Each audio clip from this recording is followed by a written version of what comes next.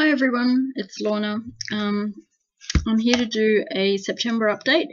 It's been about 5 or 6 weeks since I last saw you. It's been a pretty busy month, but I got quite a bit of stitching done. I've got a little bit of a haul. I've got some whips to show you. I've got a new start, and a few other things to talk about. So we'll get started. First of all, my whips. I'm doing something a bit different with this video. I'm going to try and edit it a little bit, so hopefully you'll see what this one looked like last time I posted.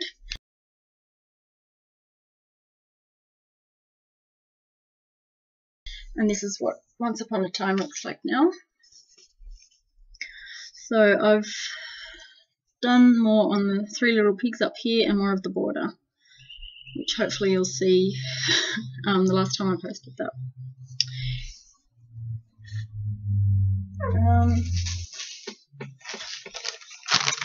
I'm using this was one of the new ones I bought last time I showed you. This is Bridal Shop, I think.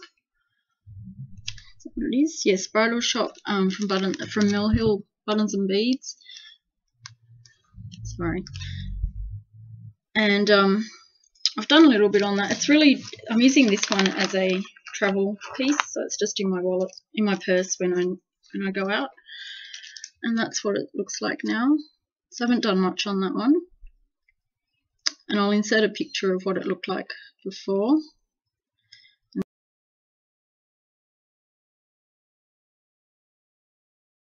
And this is what it looks like now.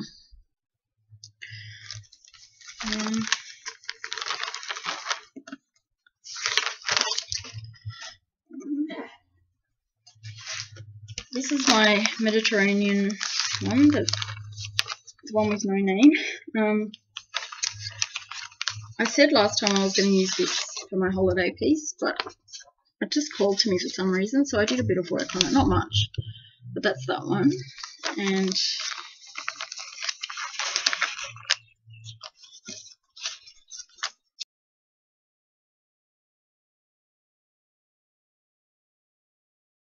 this is what it looks like now. So I haven't done much on it. I'm going to run into problems with this one if I want to frame it, because there's about ½ an inch on the top and ½ an inch on the bottom of salvage. There's plenty of room on the sides, but top and bottom is really close. So that's the one issue I have with this kit. There's not enough fabric, but I don't know that I will frame it, so I think it'll be okay.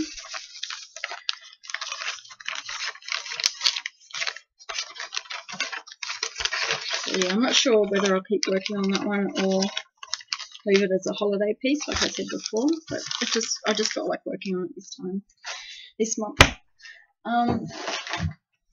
And then a while ago I showed you Lady of the Mist by Mirabilia, and I put it away while I was working on my mermaid, but now that the mermaid's finished I decided to pick it up again. Here's what it looked like last time.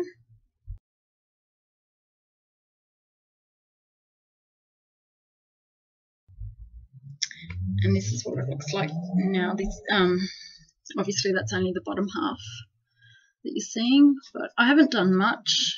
I've done a little bit here.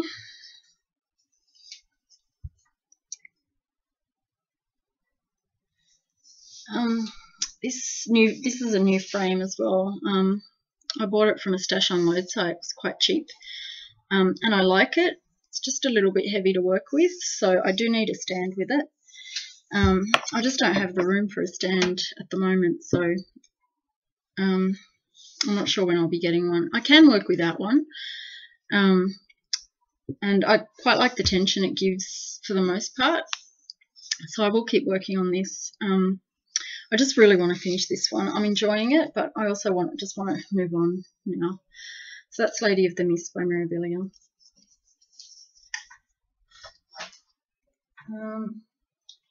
Now I felt like working on my stocking, which is called Faithful Friends by Hade. This is what it looked like last time you saw it.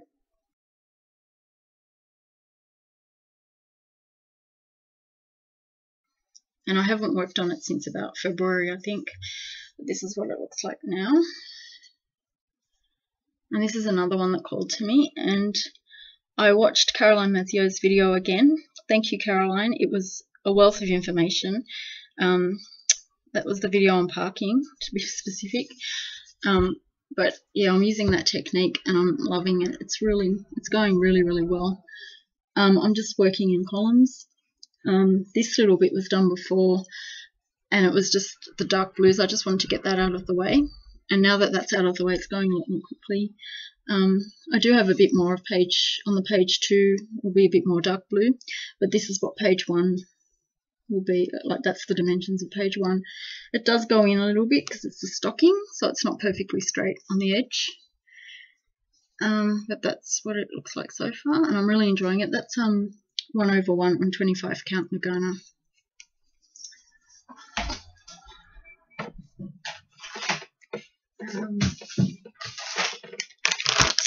And then my Storytime sampler. So I haven't done August's yet, so that's the missing part there. That's the missing part for August, which was The Phantom of the Opera. And I'm looking forward to doing that one. It's just, I'm still hanging on to see if Heidi will be released. I doubt it will be now. But I know that as soon as I stitch it, Heidi will be released, so I don't want to stitch it just yet. Just to go back on that, my daughter's name's Heidi and she was born in August, so I really wanted to, if Heidi was released, I would have done the August frame as Heidi and moved around the frames a bit. I doubt that's going to happen now, but I'm just leaving it blank for now, so I'll do the Phantom of the Opera right at the end. But this was September's frame. It was Black Beauty. And the one next to it is this month's, and that's Anne Shirley from Anne of Green Gables. And that one's really cute as well. But yeah, that's big Black Beauty there.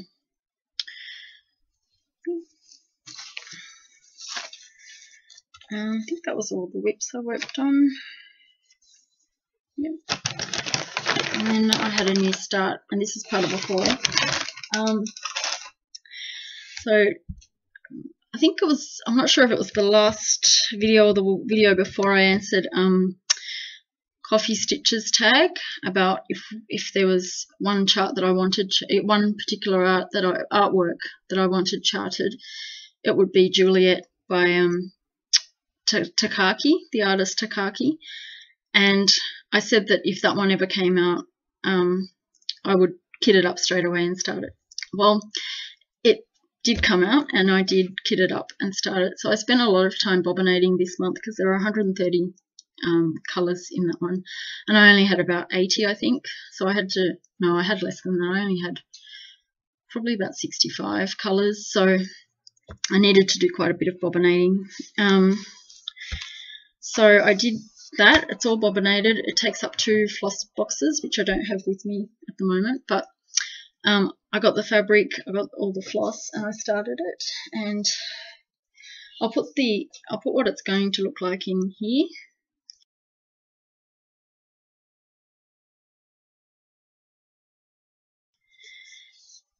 And this is what I've done so far.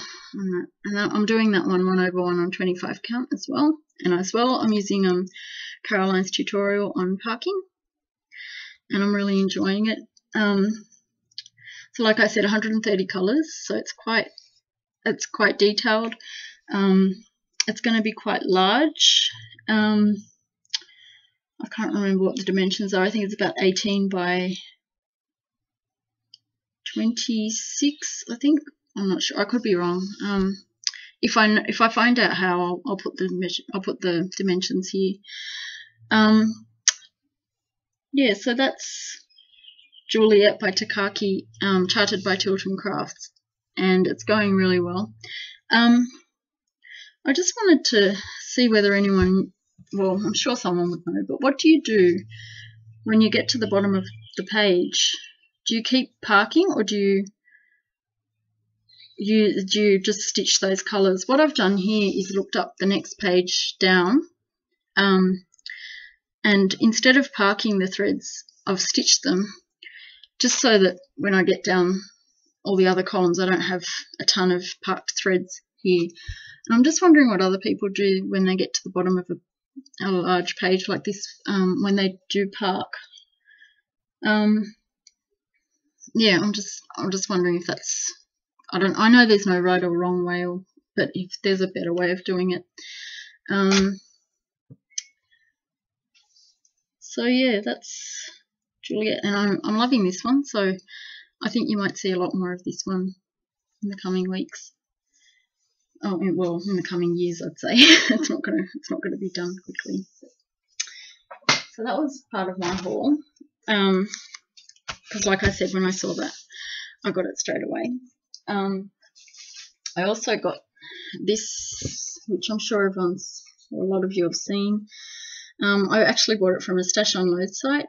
No newsagents next to me had it, so I found it on a Stash Unload site, and when I saw it, I bought it. It's got a lot of Joan Elliott, Leslie Tier,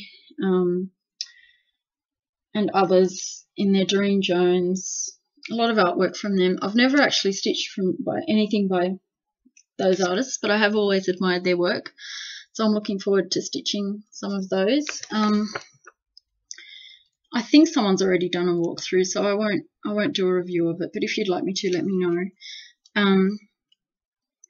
There's just some really cute patterns in there, and I'm actually starting on one which I won't tell you until next month, because I think the person I'm making it for watches this video, or this channel, sorry. But yeah, there's some really cute patterns in there, so that's Ultimate Cross Stitch Fantasy. And remember how I said I was going on a stash diet? I remember that, but then I didn't actually follow through. Anyway, I stitched Afternoon in Paris. I think it was last month I finished that one, you may recall. And then I think Caroline told me that Afternoon in London came out, so thanks, Caroline. So I bought it, and I'm not going to stitch that straight away. I've just got too much on my plate at the moment, but I bought the fabric. Sorry, I'm going to open a packet, so it's going to be a bit of thinking.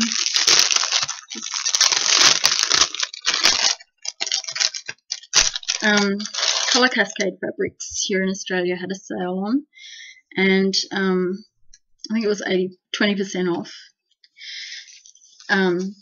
So I bought the fabric for it. I decided that I'd just buy the fabric and have it ready, and that's it there. And that's called Island of Avalon. Island? Yeah.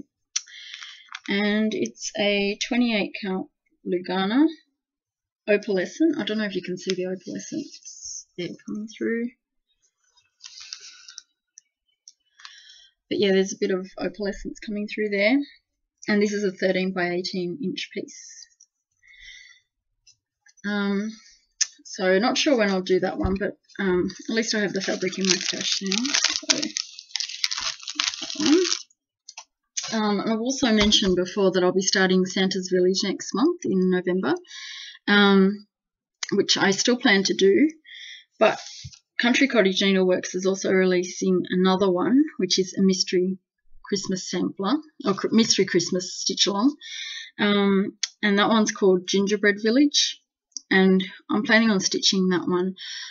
Here in Australia, Stitches and Spice, they're actually they actually produce hand-dyed fabrics as well, and they're thinking of doing a Buttons of the Month club with that piece. So because that piece has buttons on every month, so what they'll do is they'll release the fabric and all the specialty threads at the beginning, and then you just pay a monthly fee and get the chart every month when it's released. So I'm also thinking of doing that one, and that one will be released in November. So I don't know whether I'll continue with Santa's Village or just focus on Gingerbread Village. But you know, there's no hurry. I'll always have them, so it doesn't really matter when I finish them. I do have a lot on my plate at the moment. I tried a rotation last month, and it really only lasted about 3 days. I just got bored. I wasn't enjoying it, and I thought, you know what, this is a hobby. why restrict myself to something I'm not enjoying? I had other pieces that called to me and I worked on those, and then Juliet came out and I really wanted to start on that one. So I'm just, at the moment, I'm just working on what I feel like working on. And I'm quite happy with that. I know that I've got a lot of WIPs on the go and I won't finish all of them next year or this year, but I'm enjoying working on them and it doesn't really worry me. I remember Ildi, I think, from Cross Stitch and Discuss, mentioned once that having a kit in storage is really exactly the same as having a WIP in storage. And it's true. I just kind of think if I start something and put it in storage, it's exactly the same as having a kitted up project in storage. It's just that you've put a stitch in there, or a couple of stitches in there. So I've started what I feel like starting on. There are others I want to start, but I for some reason I just don't want to have too many. But at the same time, if I really, really want to start something, I'm going to. I'm not going to stop myself from it. It's all about fun. It's a hobby. Just do what makes you happy. And I know that rotations work for a lot of other people, but I've tried it, like I said, and it just doesn't work for me, so I'm not going to worry about it too much. I just wanted to mention, last month I mentioned that I bought the bead storage from an Australian supplier, and a couple of people asked me where I got that from, and I'll put the link below in this video for anyone who was wondering. Also, if you've left me a comment and I didn't reply straight away, I'm really sorry. Like a lot of other people have said, YouTube has stopped sending notifications when comments are put on your videos. So I didn't realise a lot of them were there. And then I went to have a look and saw them there. I've found now where to find them, even if they're on older videos. So I will reply as soon as I see them. If I haven't replied to a comment, I'm really sorry, I just haven't found it. But I always try and reply to comments, so if I haven't, I'm not ignoring you. It's just that I haven't seen it yet. So I'm really sorry about that. The other thing is I was going to kit up a HAID kit. HAID, Heaven and Earth Designs released an email saying that they wanted to start producing kits for any of the charts that people had. And I really wanted to start kitting up Cinderella on the Stairs, and I'll put a picture here.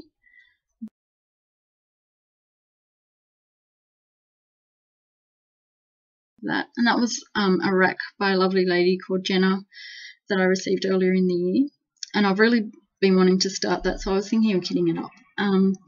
So I wrote to HAID and I asked them how much that would cost, and the cost was going to work out a lot more expensive than if I'd kitted it up myself. So I've decided not to. And then just as their email came through saying that they'd released that kit, Juliet was released, so I wanted to kit up that one, and I really didn't want it. I've got 2 HAIDs and 1 Chilterncraft on the go, and as you know, they're all full coverage. I didn't really want another full coverage piece on the go as well, so that one's been put on the back burner again, but I still really want to stitch it, so it will be next in the full coverage plans. So I think that's all I had. I'm sorry this video is a bit rushed. My daughter and my husband just went shopping, and they've left me to kind of catch up with my chores, and I've done a little bit of that, but it's a really hot day today. Here in Australia we're going into spring, but it feels like it's jumped into summer. It's 36 degrees today. That's Celsius. I'm really sorry, I don't know what that is in Fahrenheit, but it's hot, believe me. That's summer weather, not spring weather. So I really didn't feel like doing much housework. But I thought I'd do a video because I've been meaning to, and just for one reason or another it hasn't happened yet. So I'm hoping to be able to edit this video. It'll be the first time I edit a video, so I hope it works. Otherwise it's going to look really silly, but hopefully it'll work. And And I think that's all I had. I hope everyone's had a really good month, and I hope you have a good October. Thank you for all your subscriptions, comments, and likes. And I hope you enjoyed this video, and I'll see you next month. Take care. Bye.